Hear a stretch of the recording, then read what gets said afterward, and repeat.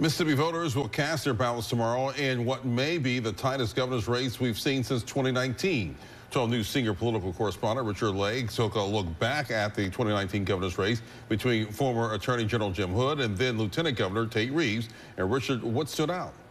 Well, Byron, many of the issues are the same, and many of the attacks are the same as well when you look at both those races. What's different this year is the sheer amount of money being spent and raised from both candidates and who voters will choose to tackle the biggest issues facing the state. Democratic candidate for governor Brandon Presley and incumbent Republican Governor Tate Reeves have spent a combined $21 million on this race.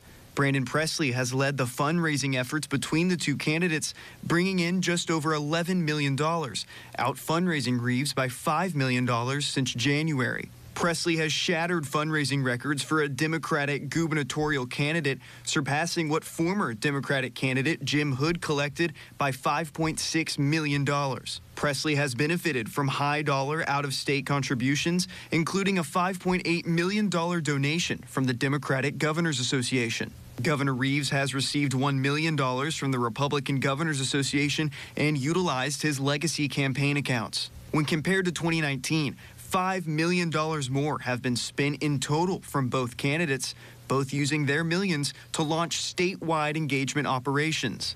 The question remains, will Brandon Presley's financial momentum and voter outreach efforts be enough to pull off the upset in a Republican stronghold? When it comes to the issues the candidates are running on, few things have changed. Raising teacher pay, Mississippi's aging infrastructure, and issues surrounding Mississippi's health care remain key talking points. Presley has pledged to expand Medicaid on day one if elected, while Reeves is unchanged from 2019. We can't afford not to expand Medicaid.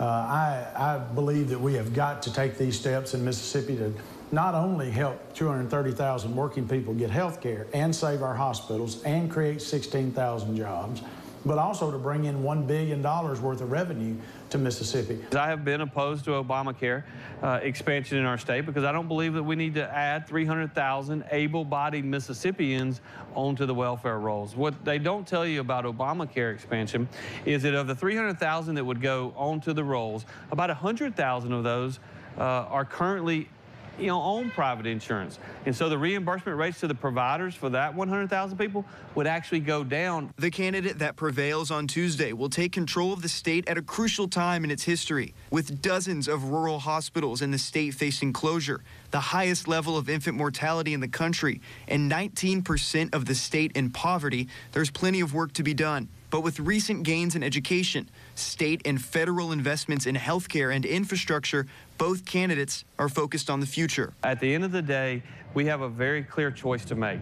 Do we want to continue down the path of conservative leadership in which we stand up to the Biden administration, that we tell them that we're not going to take Mississippi in a direction that they're trying to take America? Or are we going to go down that path where the Biden administration is going to tell our Democrat liberal governor what to do? I don't think that's going to be a very difficult choice for the people of our state. I think voters are just ready to turn the page on Tate Reeves. I hear that from Republicans. I hear it from independents. Of course, I hear it from Democrats. And the coalition that we're building is truly a coalition of people across party lines, but black Mississippians, white Mississippians, people from North Mississippi, Central Mississippi, and South Mississippi. And this is a coalition that is going to bring home a victory on November the 7th. And on top of all of that, a runoff is still possible. Independent candidate Gwendolyn Gray has withdrawn from the race, but her name will be on the ballot. She has endorsed Brandon Presley, but that could still pull votes from both candidates.